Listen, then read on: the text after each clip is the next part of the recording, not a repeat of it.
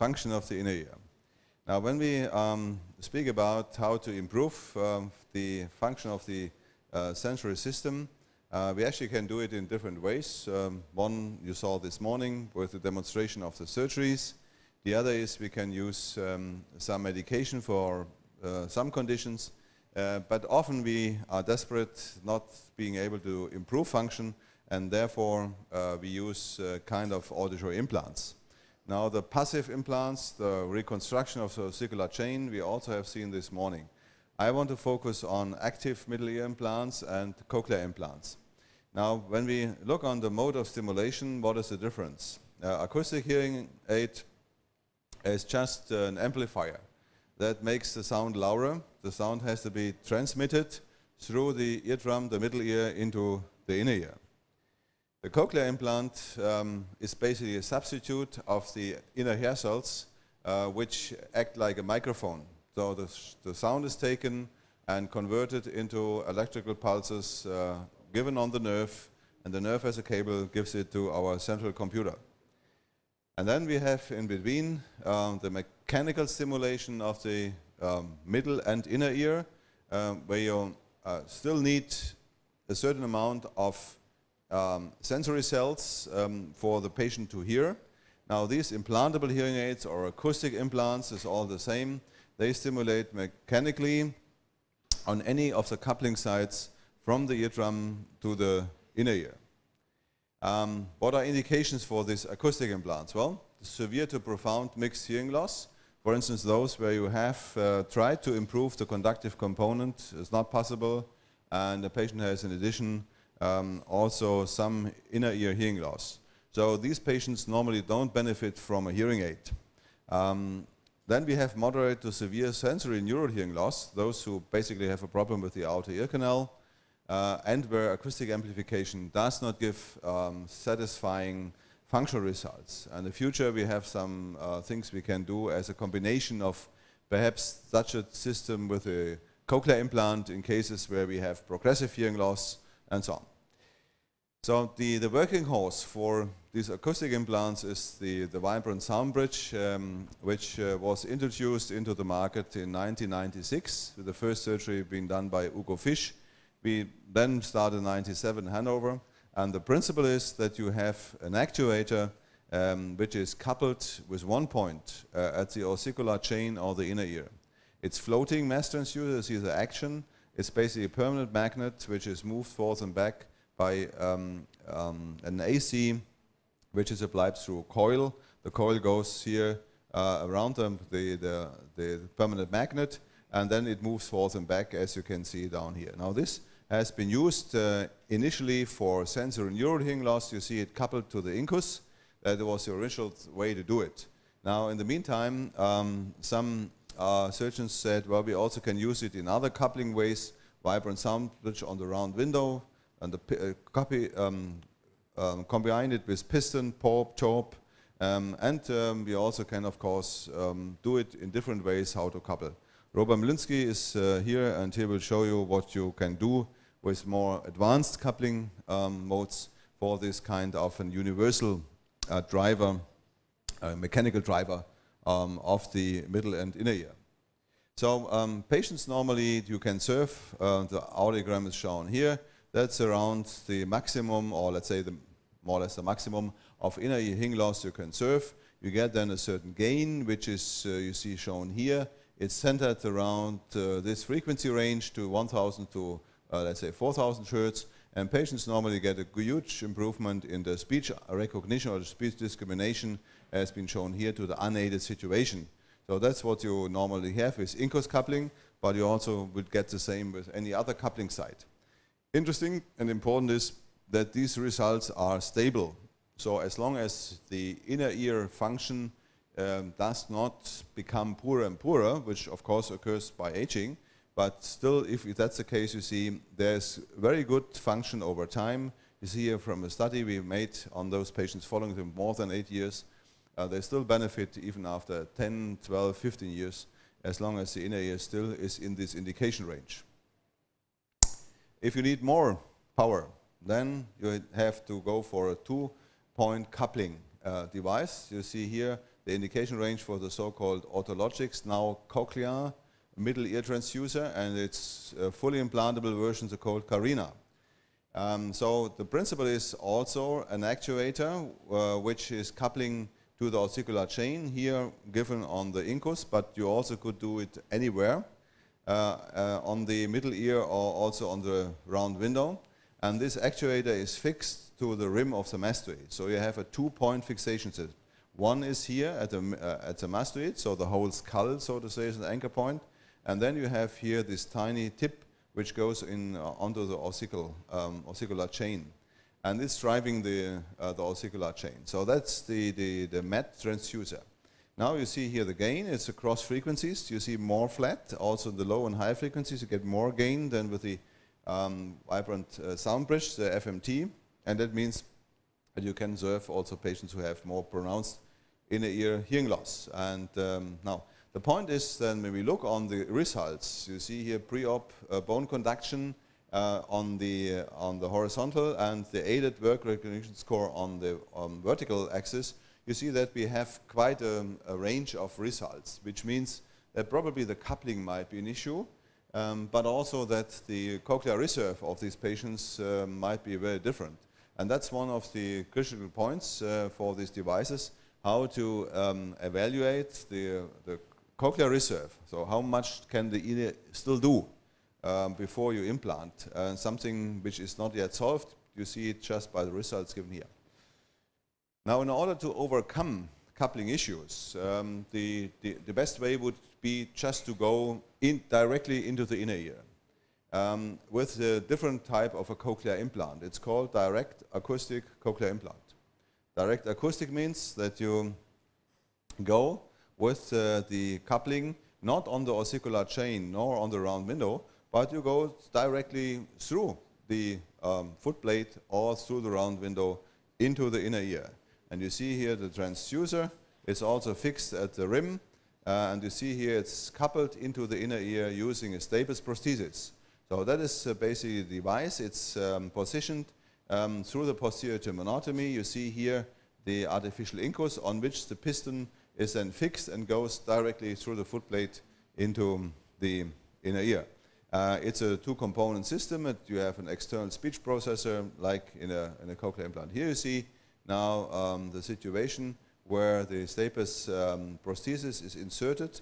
You see here the situation through the posterior tympanotomy, and then you can place the stapes prosthesis as you would do with any otosclerosis surgery. And then you can crimp it, and then the situation is, so to say, as if you would have done a stapesplasty. And now the movement of the transducer means that the energy is directly transmitted into the inner ear. No coupling issue. As long as in the fluid, it should work well. Here, that's what you get. Basically, that is the unaided AC, and that's the unaided BC. And before and after surgery, there is not a major change. Some of the Carhart effect you would see here, but more or less it's the same procedure as with stapesplasty. When we look on the gain, you see here that's what the patient have before. These are patients mainly with severe to profound mixed hearing loss. That is where they are before surgery, and that's where the gain is, or the threshold, aided threshold, is with the device. So it's much better than with the hearing aid, which is displayed here. To see in the high and low frequencies, this system gives much more gain than you would achieve with any hearing aid. And that's also shown then in the speech discrimination scores. You see here always the blue bar, which is the score before surgery, and the green bar that is after surgery. Before surgery means with hearing aid, after surgery means with the device. And you see some of these patients basically, they have score 0 with the hearing aid, but with the device they jump up to something like 80–90%. And that's very convincing when you look on these results. Also, it's highly significant in terms of the improvement. So again, you can see in this diagram that's pre and that's post. They all should be in this part of the diagram showing the improvement. And also, if you go up in presentation level to 80 decibels SPL, it's the same. Now, there was always a criticism that if you would do stapes surgery in those cases where the reason for the mixed hearing loss is otosclerosis, and you would give them a hearing aid, then the patients would do the same. Saying so, you see here the results of those patients. And these are patients who had previous stapesplasty, very good closure of the air-bone gap, and hearing aid. And you see the results is on the purple bar. And now you look what the patients get with the ducts. So you see again, there are some patients with stapesplasty, hearing aid, the score is very low, 0 or something like that. And then you give them this device and they jump up. So it seems to be that this direct coupling is indeed something which is more, let's say, adequate for using the cochlear reserve. Now the question is, do we have any limit of this system? Of course you have. I mean, if your cochlear reserve is too small, then probably you would not get enough out of it. And that's shown here. That is a comparison between the codex and the cochlear implant. Now, how to read this complicated diagram? Well, very simple. You see always the green points are those from the codex patients, and the blue ones, the blue triangles, are from cochlear implant patients.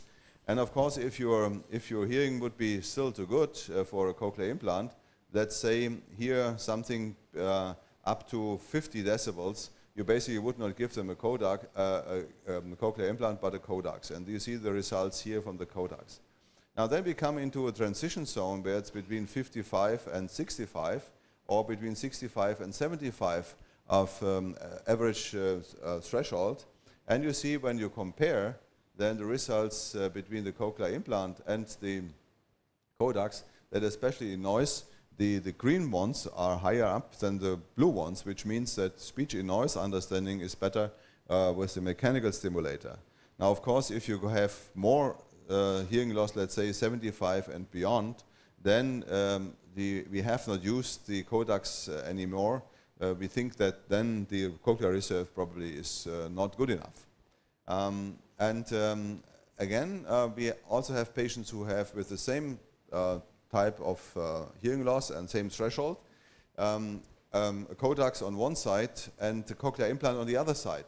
And when you look on the results here given in 2 of these tests, so 2 years post-op with a cochlear implant versus the codex, so you can see that in these tests, the one is the monosyllable test, the other is the sentence test in noise, that the scores for the ear where you have the mechanical stimulation is higher than compared to the ear that has the electrical stimulation. And again, that shows that as long as you can use the acoustic hearing, that is true beneficial for the patient, especially in the speech in noise condition.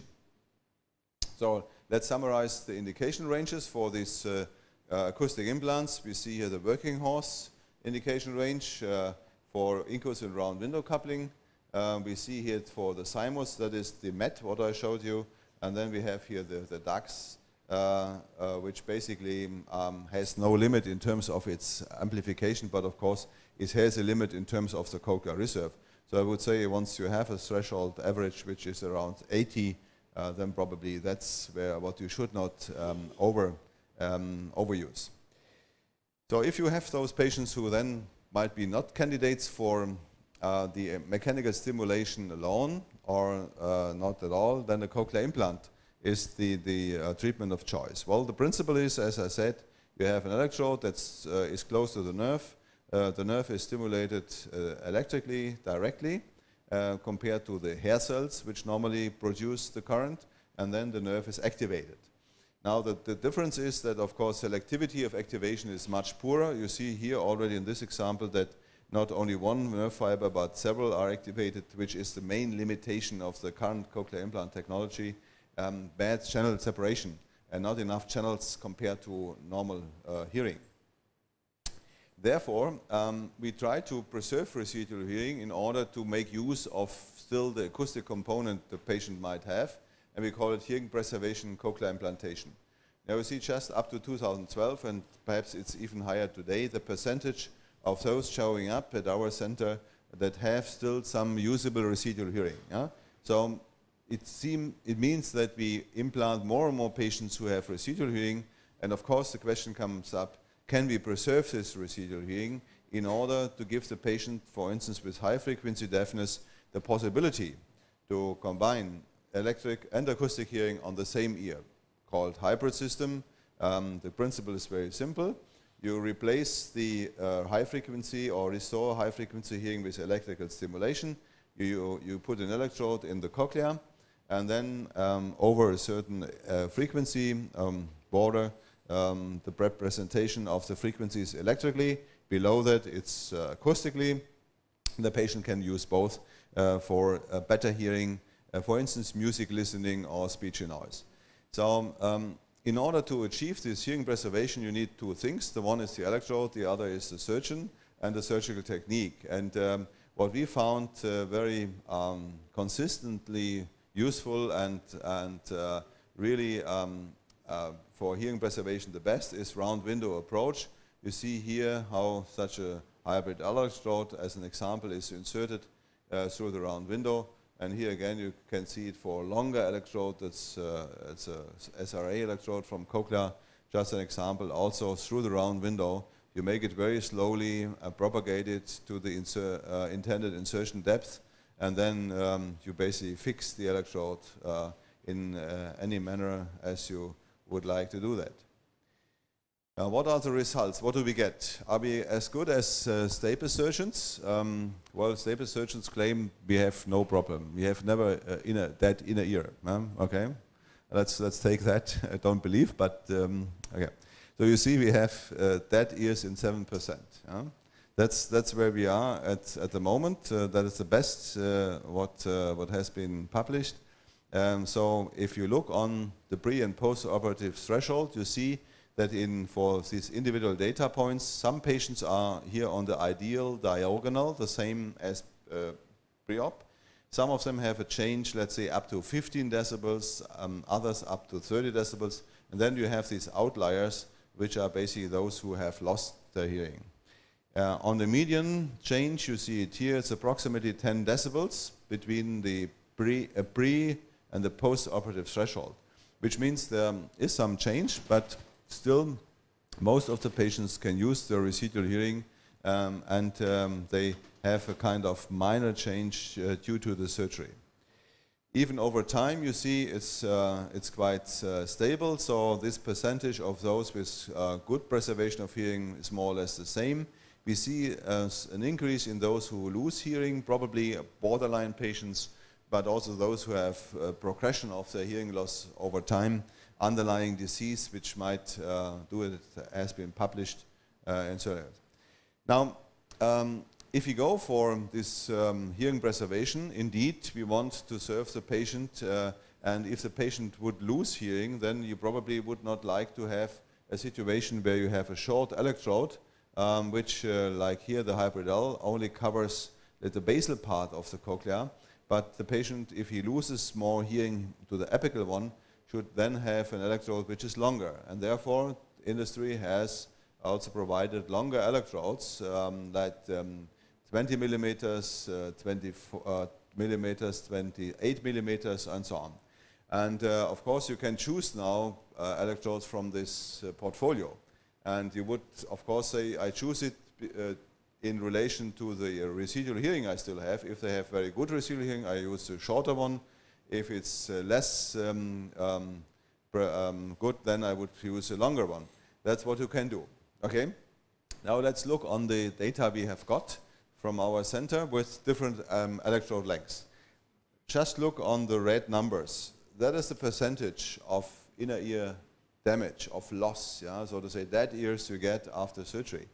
Again, the best is here this 16 millimeter hybrid L, 7%. That is 20 millimeters, that is 20 millimeters, that is 24 millimeters, that is 28 millimeters, and that is a high focus pre-curved electrode. So you see, there is some relation between electrode length and the percentage of hearing loss. Now, this gives you a trade-off. On one side, you want to have an electrode that's long enough. On the other hand, you might have a higher risk for losing hearing. And still that cannot be resolved. Let's just skip that. Okay. Now we see here the different electrode lengths, and also you see the relation to the given anatomy of the patient. The question is, why does a patient lose hearing after cochlear implantation? And one reason could be the surgeon, the other could be his cochlea, and of course the electrode too. No? But what does it mean, the cochlea? Well, we have a pronounced variability in the cochlear length, something that is already known since 1938 by a study made by Hardy, where he basically did measure the cochlear duct length, and it was redone by Lee in 2010. And you see that the cochlear duct length varies between 25 and something like 36 millimeters, remarkable for an organ. And of course, if you now want to select the electrode, probably it might play a role. So you should be able to measure the cochlear length, and you should then select an electrode which is basically adapted to that. Okay, you can see what it means. If you use the same electrode in different cochlear lengths, then you get a so-called different cochlear coverage. Cochlear coverage is just the ratio between the percentage of the cochlea that is covered by the electrode versus the total length. And here it's just given for this example, 24 millimeter. It can vary between something like 0.65 and 0.75, just showing that, of course, the cochlear length might matter. You see here the lower two graphs. That's the same electrode.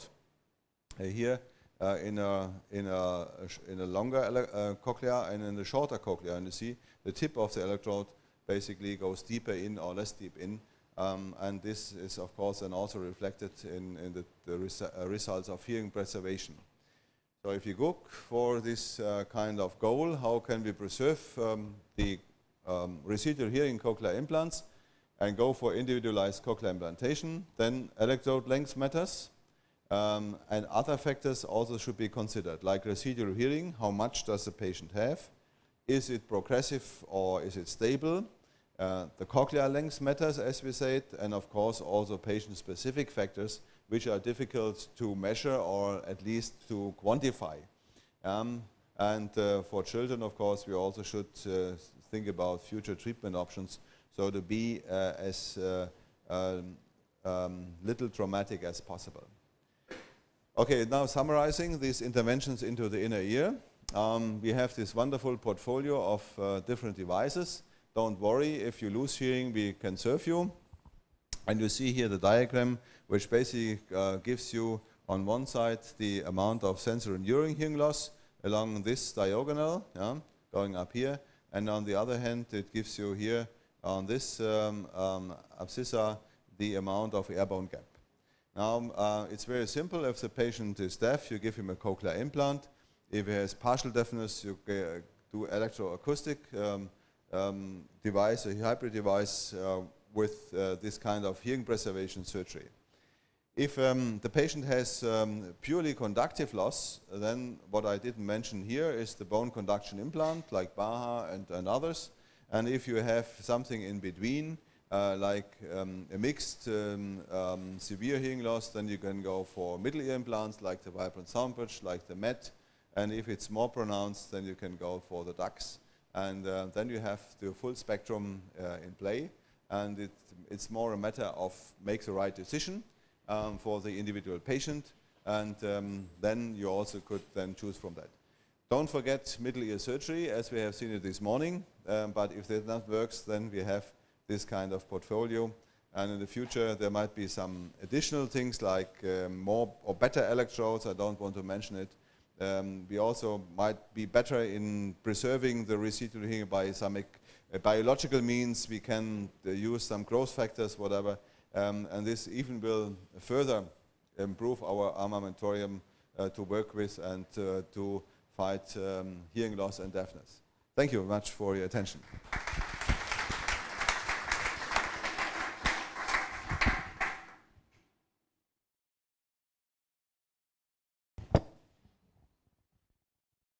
Okay. Oh, Neil.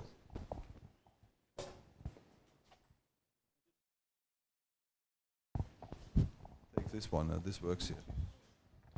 Just wanted to ask you if you have experience with or an opinion on the totally implantable device, if there is one still available.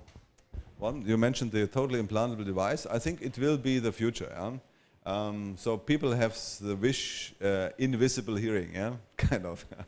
And of course, if you come out with a device that really fulfills it, that's, I think, really much better than what we have today. I think today it's necessary still to have partially implantable systems because you can easily upgrade the software and all the skin. It's not the issue, but the hardware component, which is being outside, can be upgraded. No? And the microphone issue is not like that. But the companies are working on that, and we have some. No, we have personally no experience with this team, but we have with the Carina, and also we have a bunch of patients with fully implantable cochlear implants. No? It's experimental, it's not available on the market, it's just for study purposes. But it's quite clear that this will be the way to go. The batteries have become much better, so the lifetime of the battery in the meantime is up to 10 years or even beyond that.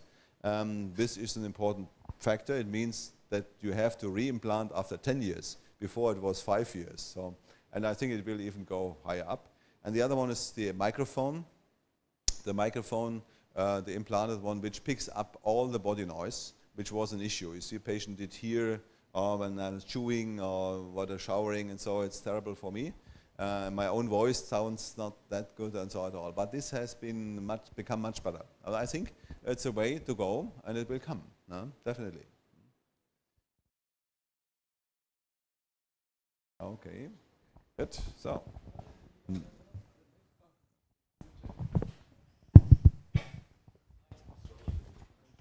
Nice presentation. It's a little bit far from the middle here, but not so far. What do you think about hearing restoration after acoustic neuromas surgery? Okay. Well, another topic. So, first of all, you have two options. No? The one is you can use the Causse solution, which means any kind of just transmission of sound to the other ear. Second is you can go for a cochlear implant. This means that the auditory nerve still should function. So either you decided during the removal of the acoustic neuroma, or what we do is to do it later on. So it makes promontory stimulation to check the function of the nerve, and if it's so, then you can give them a cochlear implant, which works to a certain extent. Sometimes the nerve is still there, but not functioning, yeah? And therefore I think it's better to do it post-surgery. If they have it on both sides, then of course you also can speak about a brainstem implant if the nerve is damaged on both sides. But for single-sided neural deafness, I would not recommend a brainstem implant because the hearing is too poor, and it makes no sense to me at present.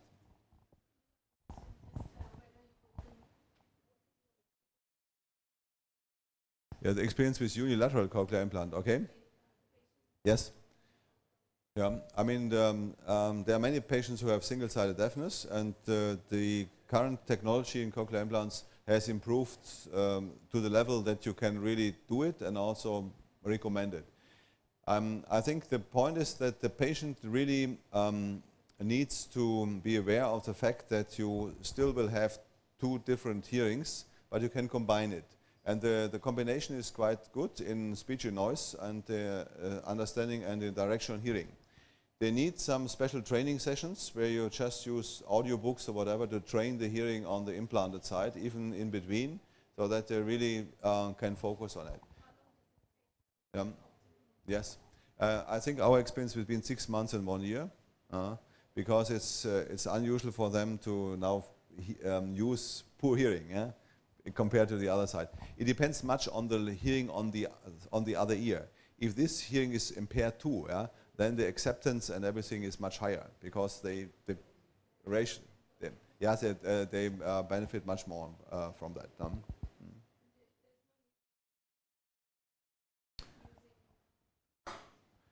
Well, they need training, yeah, of course, but I mean, you can do it in a very systematic way. Also use direct input into the implant so that they can concentrate on that and focus on it. But I mean, the combination of the two devices is simply done in everyday listening conditions, It also works in children quite well, no? Even better than in adults. No? No?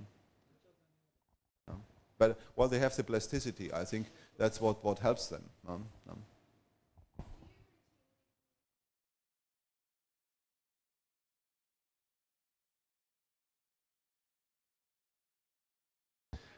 Indeed, that's what we've done. I haven't shown it in detail, but you can measure the length of the cochlea using algorithms on the CT scan or the cone beam CT, where you can actually get it, and then also decide which length, because if you have residual hearing and you want to preserve it, depends on how deep the electrode goes.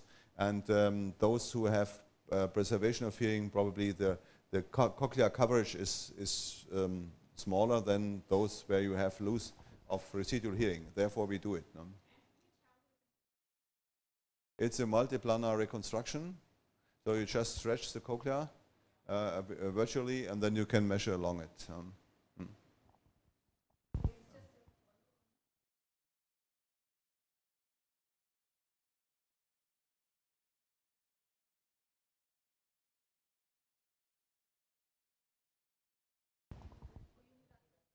Yes, yeah, we discuss it for unilateral, yeah, of course. It depends on the factors you have. Those who have sudden hearing loss on one side, they basically suffer most, and especially if they have tinnitus. And the suppression of tinnitus is another argument which you get with the cochlear implant. But if you have somebody who is deaf from, let's say, childhood on, since 40 years, the question is whether it really matters. Depends on what happens on his second year, I would say. Then I would be more careful in the counseling, recommending it. Okay. Well, there are.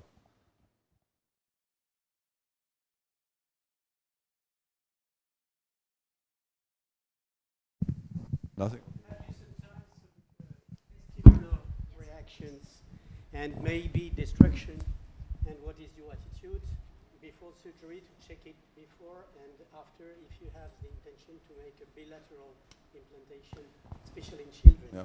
Well, the rate of vestibular disturbance after cochlear implantation, if it's done in the proper way with atraumatic technique, as I showed, it's very low, astonishingly. You would think about much more problems, but that's it's very rare. It happens, yeah, indeed, and these patients then sometimes really suffer from that, but it's very rare. And therefore also bilateral implantation is basically done without any of this vestibular disturbance. Just on the opposite, some of these patients who have balance problems with deafness, they do better with the cochlear implant. I think the main reason is that you get this orientation in the space, which helps you to stabilize your balance. Okay. Can you make a comment regarding the treatment of tinnitus with cochlear implants? Well, I think the statistics says that those who have tinnitus or tinnitus before the cochlear implant, you get an improvement in 80% of the patients. You have some patients where it becomes worse, that's a problem, and then you have those where it's not changed. Now the main thing you have to get is tinnitus suppression. Residual inhibition also is possible, but it's rare. So basically you get the suppression once you use the system and have acoustic input, then the tinnitus is not audible. And some of them also have, just by the activation itself, a kind of a true suppression. I mean, it's more masking, sorry. It's more the effect of masking. Suppression is the second one, and residual inhibition is the smallest rate. So I would not go for, let's say, those with single-sided deafness. If they come and say, I'm suffering from tinnitus, I only want to have it for tinnitus suppression, I would say, well, that's not the right thing. I mean, you must have a problem with your hearing. And then the tinnitus, the effect on the tinnitus is a secondary benefit you might have.